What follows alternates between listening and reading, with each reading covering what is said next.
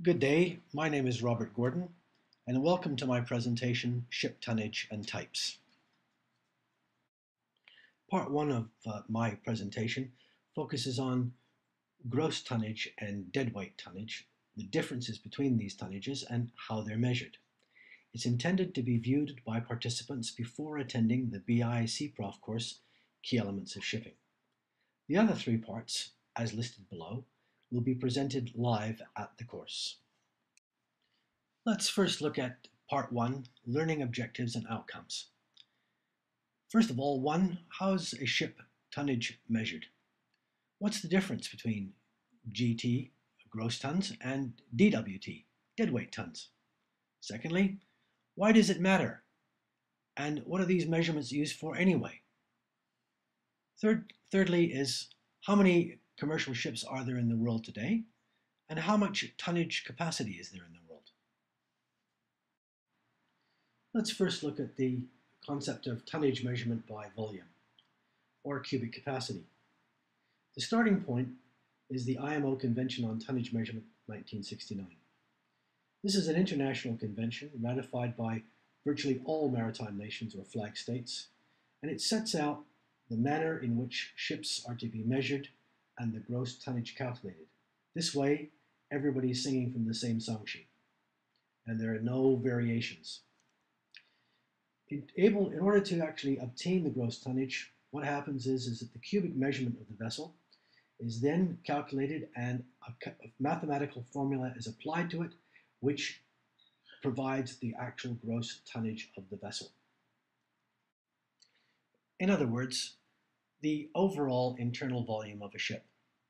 Now let's think about the net tonnage. This is a measure of the useful internal cargo volume or capacity of a ship.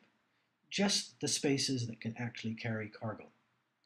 In order to obtain the net tonnage figure, we make a deduction from the gross tonnage of the spaces which are not used for cargo, and that will then provide us with the net tonnage figure. The GT and the NT will be stated in the ship's flag state tonnage certificate, an official document which must be carried on board all vessels, and there should always be a copy in the office of every good ship owner. Okay, now we have the GT and the NT figures. What are they used for? Well, one purpose is for the calculation of harbor dues, pilotage dues, and light dues for the use of navigational aids. Another very important purpose is for canal dues. For example, the Suez Canal and the Panama Canal. How do you calculate what the transit fee is going to be? Well, you're going to look at the GT and the NT figures. The GT and the NT are also going to be useful in terms of registration of the vessel and also for statutory survey fees. And the GT has got a major role to play in terms of calculating a vessel's limitation of liability. That, however, is a whole different subject and will have to be the subject of another presentation at another time. Okay, now we understand tonnage measurement by volume. Let's move on to tonnage measurement by weight. For cargo and chartering purposes, the key factor is normally the lifting or the carrying capacity of the ship at our maximum allowable seasonal draft. First of all, let's think about displacement. Displacement is the total weight of the ship and contents. Contents is cargo, crew, fuel, stores, everything, usually expressed in metric tons.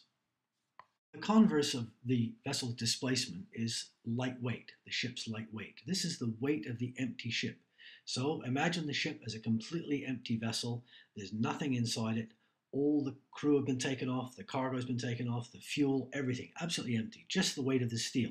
This is actually what the scrapper wants to know. If a person's going to buy your ship for scrap, he wants to know the light weight because that's what he's going to pay for it and nothing else. Now, if we deduct the lightweight figure from the displacement figure, this will give us the deadweight figure, the DWT. This is the maximum weight which the ship can carry loaded down to her summer load line draft.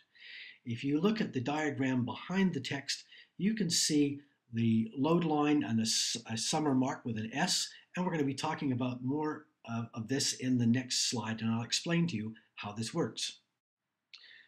Now, before leaving this slide, and to summarize, let's make sure that we really understand what deadweight means.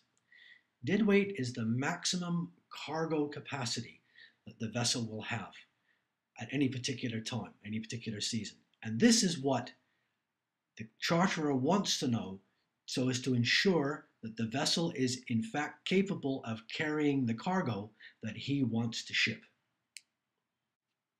With respect to deadweight, let's now talk about the seasonal loadline zones and the Plimsoll line. If you look at the left-hand side of the diagram, you'll see a circle with a line through it and the initials L on the left and R on the right. This actually means Lloyd's Register. This circle and the line is actually the Plimsoll line. You'll see if you follow through from left to right, it coordinates with a mark on the right-hand side of the diagram, which is labeled summer. So this is the maximum depth to which a vessel can load during the summer season. The Plimsoll line is named after Samuel Plimsoll, who was a 19th century British politician who forced through legislation to ensure that a mark was placed on the side of vessels to indicate the maximum draft to which they could be loaded. Now let's look back at the diagram. Underneath the summer mark, you'll see that there are also winter marks in winter North Atlantic.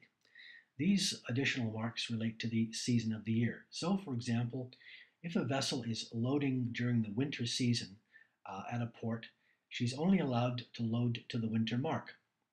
The reason for this is that during the winter, weather conditions are going to be much worse than they are in the summer. You're going to have heavy seas, heavy winds, and so on. And therefore, the load line convention dictates that a vessel during that time needs to have a greater margin of safety. Conversely, if you look up from the summer line, you'll see the tropical line. And this is the line which the vessel can load to in a tropical zone, such as Singapore, where the weather is always more benign and therefore the vessel can load deeper in the water. Also on the left, you'll see tropical fresh and fresh water, which relates to the fact that a vessel will float at a lower draft at a greater depth in fresh water because fresh water is of a lower density than seawater.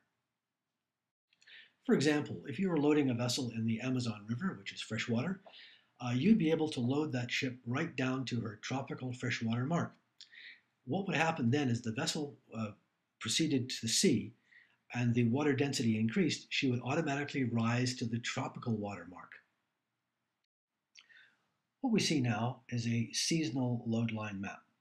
It depicts all of the different load line zones throughout the world at all times of the year. A ship's master must have one of these maps on board so that he can ensure that his vessel is loading to the correct mark at the right time of the year, and also that when he moves from one zone to another, his vessel will be at the correct load line mark at precisely that time. If he fails to do so, he will be in contravention of the load line convention and he can be prosecuted for this. Now that we understand the difference between GT and DWT, let's think about how many ships there are in the world. You'll see here that for total vessels over 100 GT, there's approximately 100,000. For vessels over 500 GT, there's approximately 80,000. Take a look at the small cargo vessel in the photograph. You'll see that she has a GT of 395. So if we start counting at 100, she's included. If we start counting at 500 GT, she's excluded. To finish off, you can see that total world GT, this is an excess of 100 GT, is approximately 1 billion. And if we look at total world DWT, it's approximately 1.6 billion. The major problem we've got in the world today is we've just got too much tonnage capacity. Let's finish our presentation with a quick review of learning objectives and outcomes. You should now be confident to be able to respond to all three of these questions. If you're uncertain, it might be a good idea for you to go back and take another look at the video. Well, thanks for your time, and I hope that this presentation has provided you with something new that you never knew before. We'll see you at the Key Elements course, and if you've got any questions about this Part 1 presentation, I'll be happy to review, or you can send me an email, and you can see my address on the screen.